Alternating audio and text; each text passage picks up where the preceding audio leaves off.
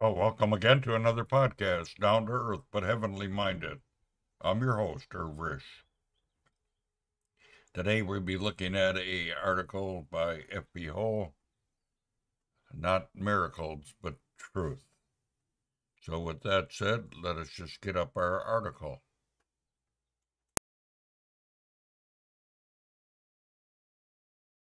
Not miracles, but truth. F. B. Hull. Extracted from Scripture Truth, Volume 3, 1911, pages 119 to 22. John did no miracle, but all things that John spake of this man were true. John 10 verse 41. That was the verdict on John the Baptist's ministry shortly after his death.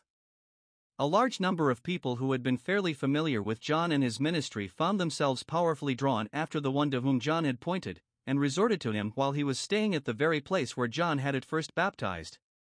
This evidently awakened reminiscences of John, and as they recalled his life and sayings and then considered the one to whom those sayings had reference, they bore ungrudging witness to the truth of John's testimony. Evidently, then, their verdict was no mere flattery, but based upon well-considered facts.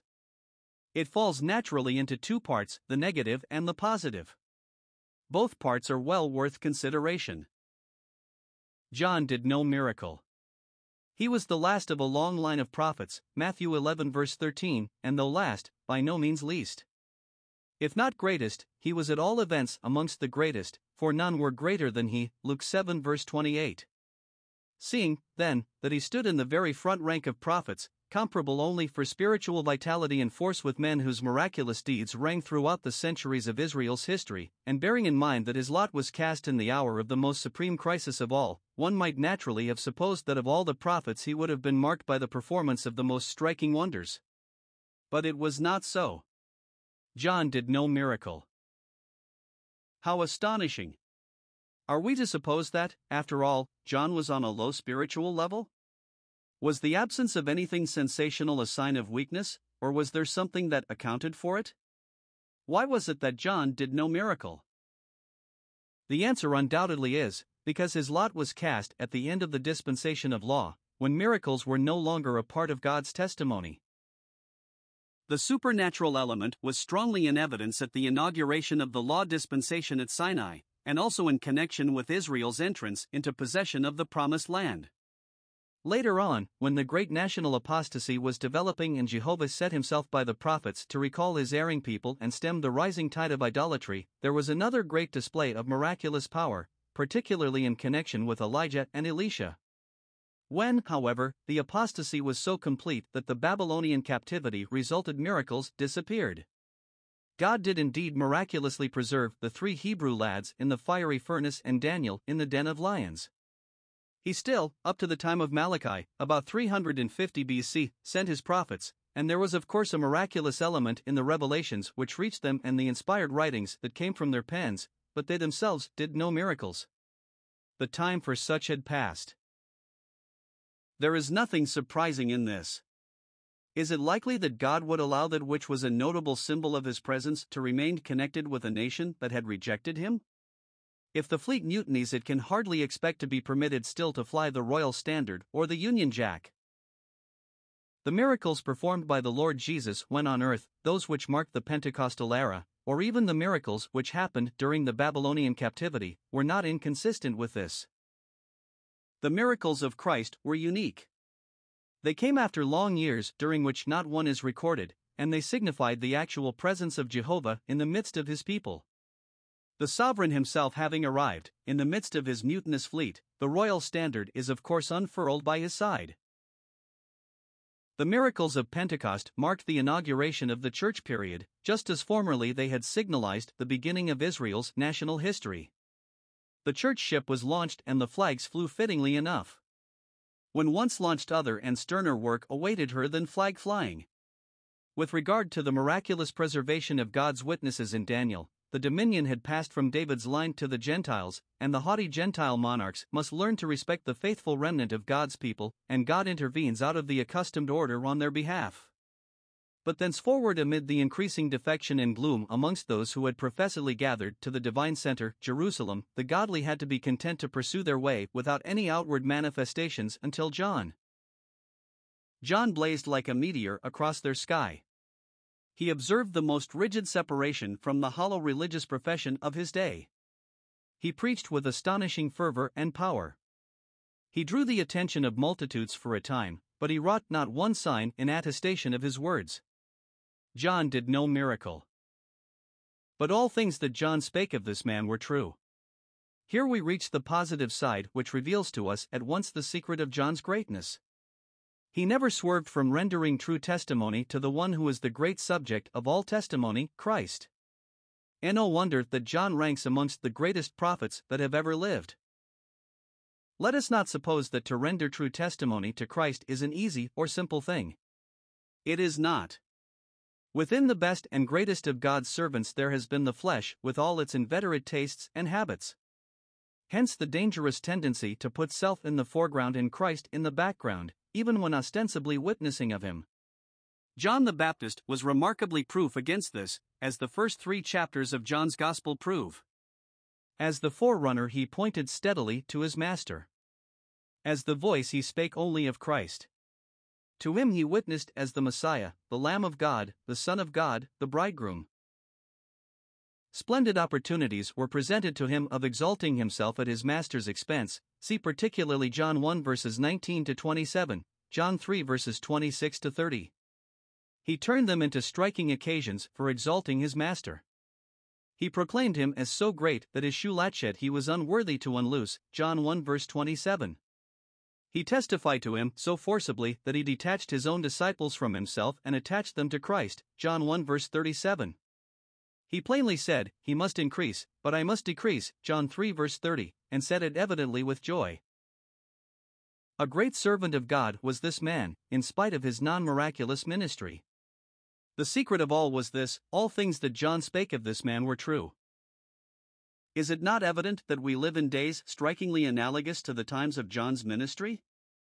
The last days of Paul's second epistle to Timothy are upon us. We have reached the Laodicean stage of the Church's history as recorded in Revelation 3. That which corresponds with the Malachi stage in Old Testament history.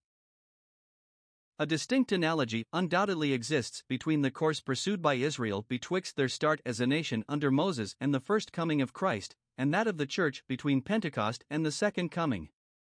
For the sake of clearness, we may summarize them in separate columns. Underscore.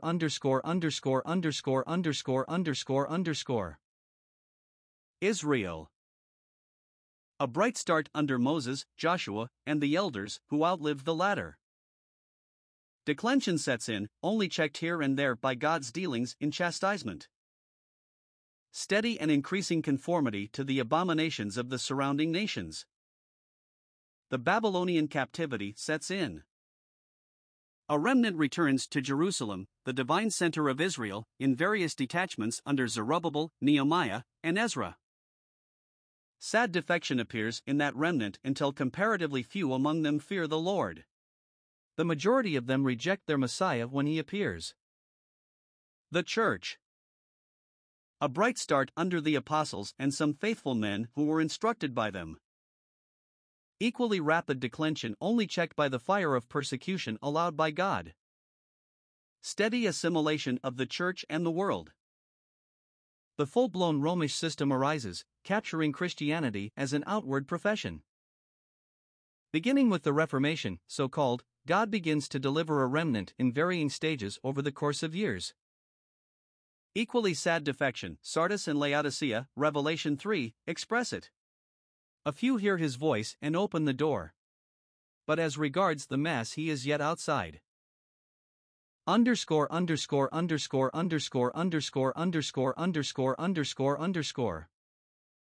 Seeing, then, that John the Baptist's day and our day have so much in common, may we not take this witness concerning him as special instruction for us?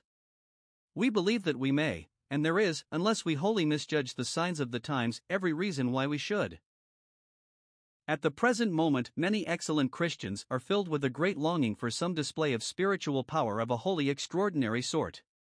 Impressed, doubtless, with the low estate of the professing Church, they long for something unprecedented, at all events in these latter times, something miraculous which may rehabilitate her in the eyes of the world, rally her scattered forces, and close the mouths of her critics. The desire runs particularly into two channels just now: miraculous powers of bodily healing and speaking with tongues. We do not, of course, presume to say either that God cannot or that He will not bestow such gifts upon His church or individual believers in these days. We remember that Scripture declares His judgments to be unsearchable and His ways past finding out, and asks, "Who has known the mind of the Lord? Or who has been His counselor?" Romans 11 verses 33 to 34. We do, however, unhesitatingly affirm three things. 1. Scripture gives no support to the expectation that such gifts will be revived. Indeed, as we have seen, the very opposite. In the closing days of the professing church, when apostasy is ripening, miracles would be no more fitting than they would have been at the end of Israel's responsible history up to Christ. Further, and yet more positively, the miracles and signs predicted in Scripture for the end of this age are evil and satanic in origin. See Mark 13 verse 22, 2 Thessalonians 2 verses 9 to 11, 2 Timothy 3, 8. 2. The genuineness and divine origin of such manifestations as have occurred, particularly in connection with tongues, are, to say the least, open to the gravest suspicion. We need name but two significant features: the almost total omission of reference to the Lordship of Christ in the recorded utterances and in the literature connected with the movement. 1 Corinthians 12 verse 3, Jesus is continually used with irreverent familiarity. Secondly, the disregard of Scripture. In 1 Corinthians 14 verses 22 to 23 we are distinctly told that the normal use of the gift of tongues is in connection with the unconverted. Tongues are for a sign, not to them that believe, but to them that believe not. That believers should come together in one place and there speak with tongues as a kind of spiritual exercise is discouraged. Their proper use is in keeping with that which took place when first they were given, as recorded in Acts 2. These apostolic instructions given in 1 Corinthians 14 cannot be lightly brushed aside. They are the commandments of the Lord, 1 Corinthians 14 verse 37. Yet the modern gift of tongues, so called, is exercised in just that way which the apostle here forbids, whilst we wait in vain for tidings of their use amongst the heathen, or even amongst the many nationalities which throng our great seaport towns at home. Scripture, we repeat, is disregarded. 3. These gifts of such sinister aspect are diverting many from that which really is their great business. At the present moment attacks, more persistent than ever, are being made upon the very citadel of the faith of Christ. New cults are springing up by the dozen. Beneath the jargon of discordant sounds there is, however, an undertone of harmony. They all agree in denying the true Christ of God. Use His name omitting His titles, they may. Confess the truth of His person, they do not. Moreover, the tide of apostasy from the doctrine of Christ, 2 John 9, runs strongly in the hitherto orthodox denominations. Many religious leaders are crying "Hail, Master," and imprinting the kiss of professed admiration on His brow, whilst they treacherously betray Him by the denial of all that He really is. One would have supposed that every earnest believer would have fervently repudiated such men and their teachings and made it their supreme business to render true testimony to Him. Alas! No. Many are wasting their energies in seeking miraculous endowments. They think of nothing but gilding the turrets of their castle when the enemy is sapping the foundations and thundering at the gates. Enough, however, of these things. It evidently behoves both writer and readers to look carefully to themselves. Such are Satan's tactics in these days. Let us not play into his hands. We are just simple and ordinary Christians without any claim to distinction or note. We have never wielded miraculous powers, nor do we perhaps expect to. Miraculous power is one thing, spiritual power another, and vastly more important. John the Baptist had none of the former, in the latter he excelled. And the secret of such power is what? Simply unswerving fidelity in the testimony of life and lip to Christ. As His representatives are we left in this world to speak true things concerning Him. Be this, then, our chief concern. The Spirit of God, the Comforter, is here that this may be so. And when the Comforter is come, the Spirit of truth, He shall testify of me. John 15 verse 26. He, then, is our only sufficiency for this holy business. He is still with us and in us. Miracles have gone, but he remains, and with him remains the ability of the simplest and weakest believer to rightly testify of Christ. Life first, then lip. That is the order.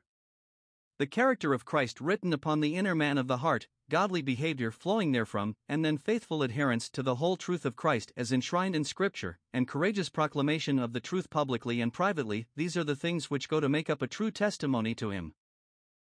John did no miracle, but all things that John spake of this man were true. A splendid epitaph that. If a few more years shall roll and he for whom we wait has not yet come, and we in our turn need an epitaph, may one similar be truthfully ours.